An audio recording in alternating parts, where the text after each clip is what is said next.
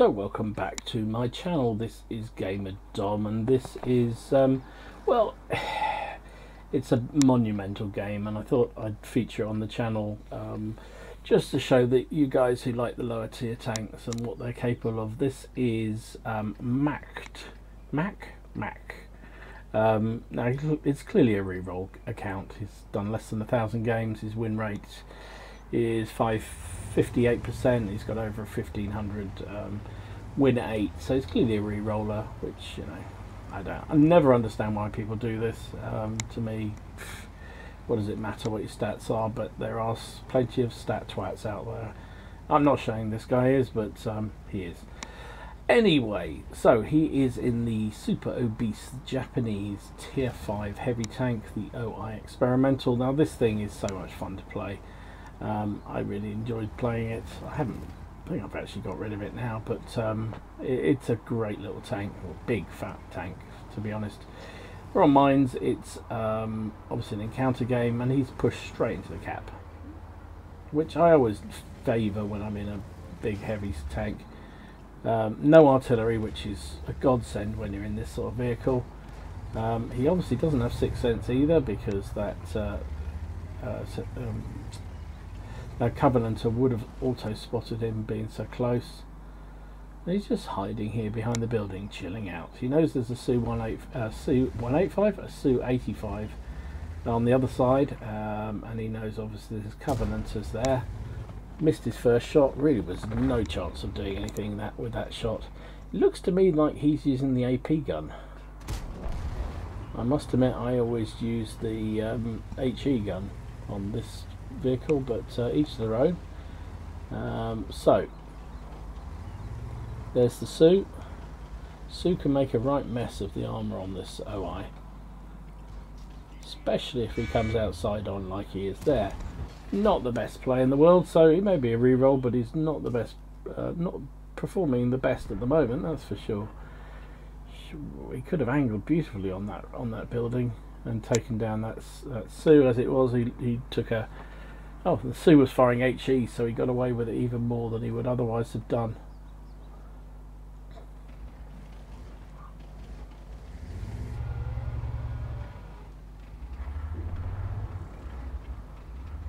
Trying to get a shot on that Type 95, but it's not just about. Oh, nice shot right into the top of the turret.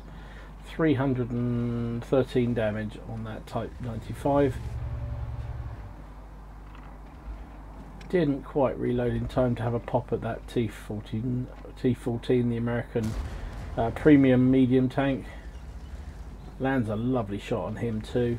310 damage. Can he finish him off? Yes, he can. T14's got some lovely frontal armor, but that wasn't going to help him there, because again he was side on, and you side on, you're not getting the best out of your armor. So it looks like he's decided he's got to go a bit more aggressive. It's 4-10, so it's going in against the... Oh, yay. If that Su had just been turned round, he would have been tracked and taken out, but as it was, the Su decided to go after our Covenanter, and as a result he gets a free kill just like that. So 5 plays 10. He's got 3 kills. He's already done 1,000 damage. That's the beauty of these sort of tanks. They rocket up in terms of damage. It's amazing how quick suddenly you look at your score and you've got so many kills and so much damage, and you just had no idea. Oh dear, that Panzer 25 really just didn't know what hit him. What he does now, being hit by a big ass Japanese heavy gun. Doesn't manage to pen the T-34, is being shot at by the Type 95 on the hill, but he doesn't really have to worry about the 95. 95 is just too low caliber to do anything to this behemoth of a heavy tank. And he's decided it's time to clear out some of these enemy tanks. He takes down the T-34. There's a M3 Lee coming around the corner.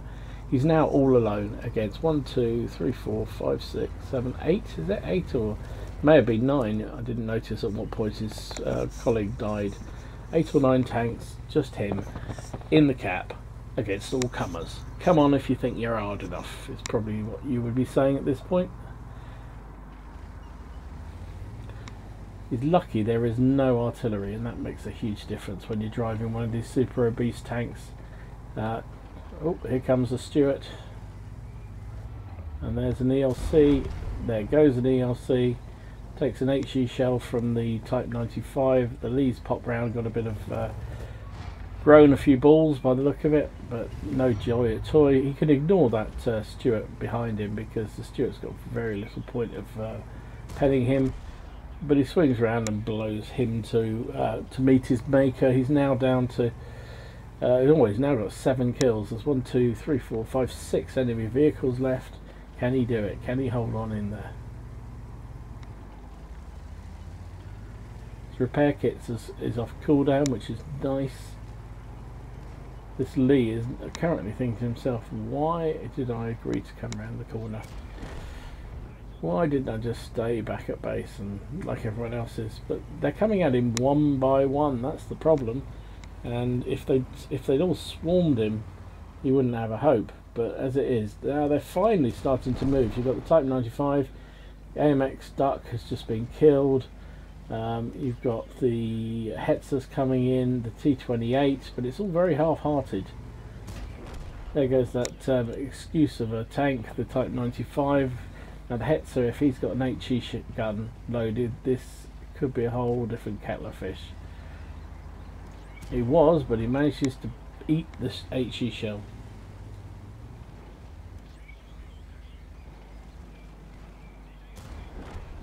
Takes down the T28. Playing round and round the houses with the Hetzer.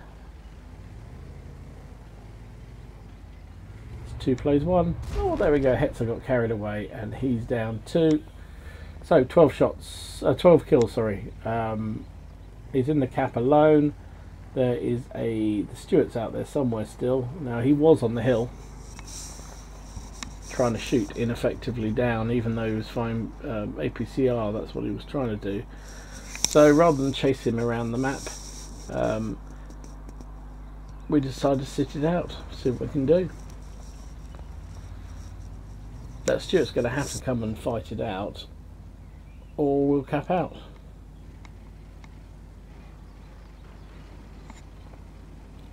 And here he comes.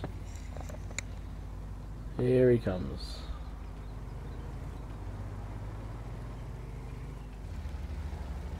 It's like the creep of death, isn't it? Oh, missed him.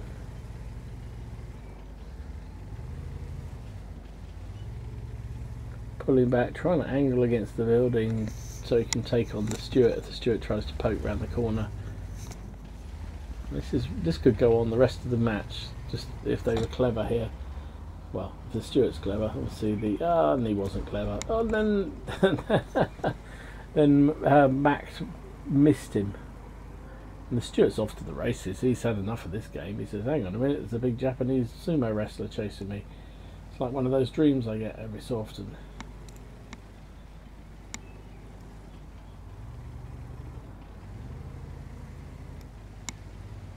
It's at this point I should be putting the Benny Hill soundtrack on.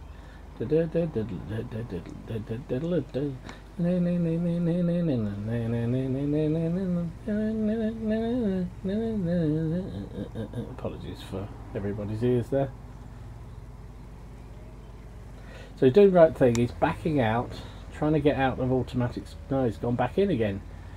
If I was in his shoes at that point, I would have pulled back, made sure I was out of spot range, out of automatic spot range, and hope that the Stuart makes a mistake. As it is, he decided to go back in.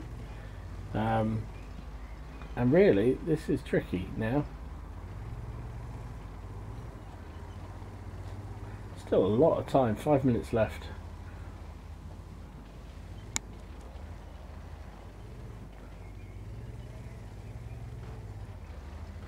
Come on, finish him off.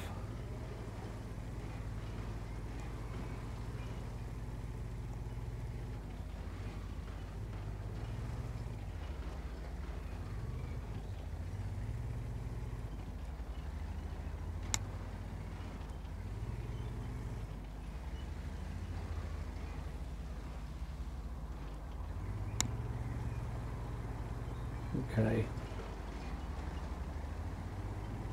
How long is this going to go on for?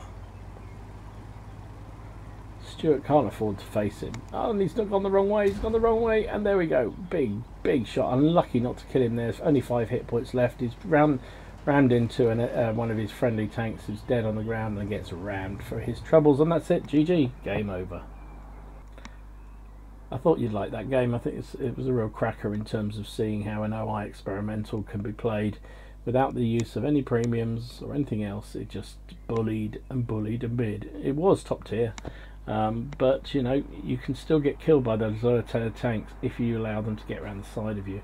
And he had a few flaky moments, certainly early on. He rolling out in front of that Sue was not a good idea, but you know, pretty soon showed that he knows how to get behind cover, angle himself, and then really it was just that final kill that just dragged it out for a long time as he tried to get that Stuart. But hope you enjoyed it. If you did, give it a like and subscribe to the channel.